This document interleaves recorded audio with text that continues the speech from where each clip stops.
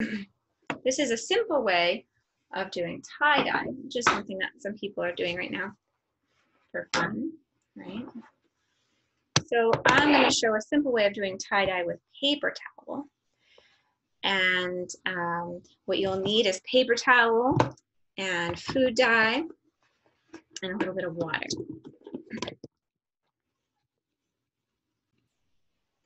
So when you have your supplies ready, you'll need also some rubber bands if you want to try to make some designs. We have food dye, and I have a little bit of water in this ice tray. I also like to use like a medicine dropper to drop the dye on, but you could use a paintbrush. If you want to use a paintbrush, that works really well too. Okay, so to make a very sort of more like some different ways of putting dye on, right? We can wrinkle up our paper. I like to use paper towel with this because it really absorbs. It looks, I like the way it comes out. And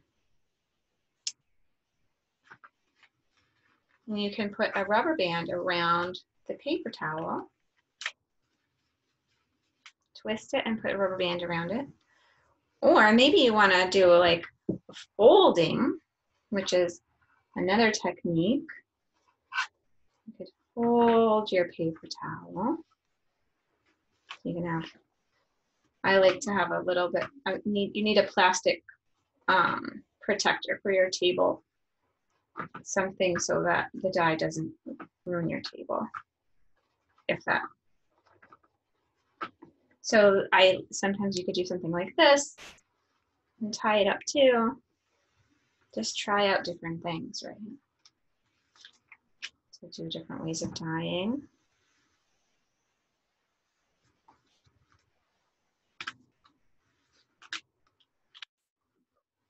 Okay, and then this other way I would do it, maybe try one where you just crumple. A crumple and wrap. It's a fun way to practice this like fine motor skill of trying to get this rubber band to stay on there. It's actually kind of a tricky project. Okay, got your colors out. Put some drops in water in your ice cube tray.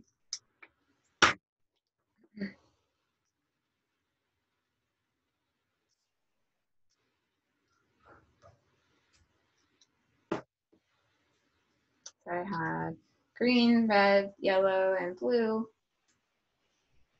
And if I want to use my medicine dropper, I can get little drips, right, and put them on. Drip, drip, drip. That can be a fun way to do it. Just a little bit at a time. Or you can try it out with your with a paintbrush. Ooh, it's so cool, right? Turns the, when you have blue and yellow, it makes a green.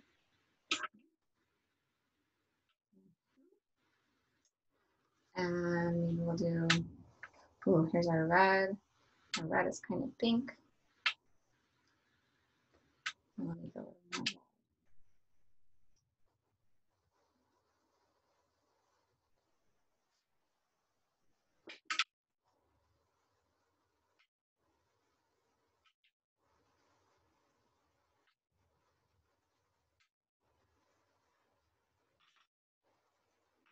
okay, so you keep working on that.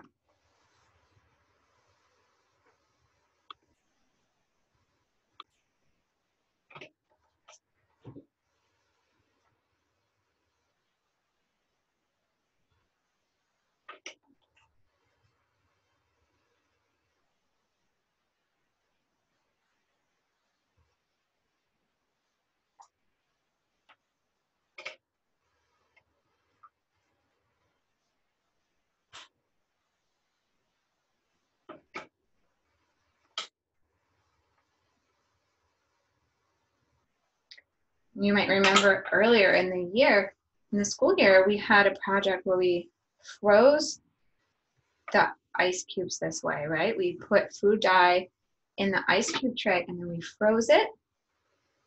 And then we made paintings with the ice. That's a really fun project too. It's a super fun project for summer.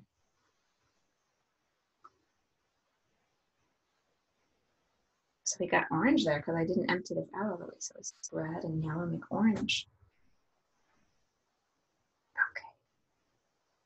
Okay. This is a fun way to learn how to use suction. You could use your turkey baster to do this. Drip, drip, drip. Keep it simple and use a brush. All right. So we've got all three of our things. Let's check it out. Let's see if it worked. You could let it dry first too, if you wanted. I am too excited.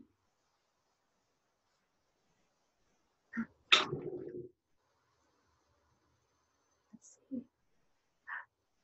Oh boy. So that was our folded one. Oh. I wonder if you like it. I like that one. Okay.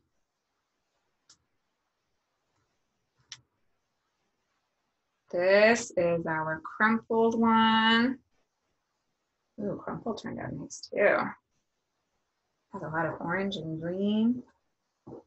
Hey, orange and green, like our turtle, like the turtle in the story. And then our last one is the one that I tried to do like a starburst. Oh, you can sort of see the starburst a little bit. Okay. So that's my tie-dye demonstration. I hope you have fun trying it out. If you want to do this kind of a project with t-shirts, it's really fun too. But the trick is that the dye doesn't stay in well. I tried it a few different ways. I think using vinegar is a really good way to do it if you do want to try it on t-shirts.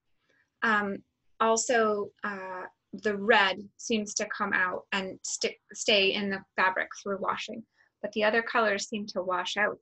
I think because food dye is really for food, which is a protein. It doesn't work so well on plant-based fabric, so cotton it won't work for.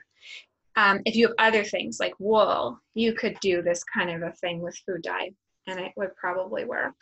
Or maybe silk, some other kind of fabrics.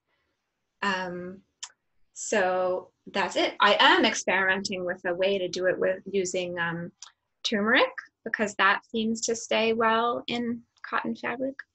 And I'll let you know how that works out.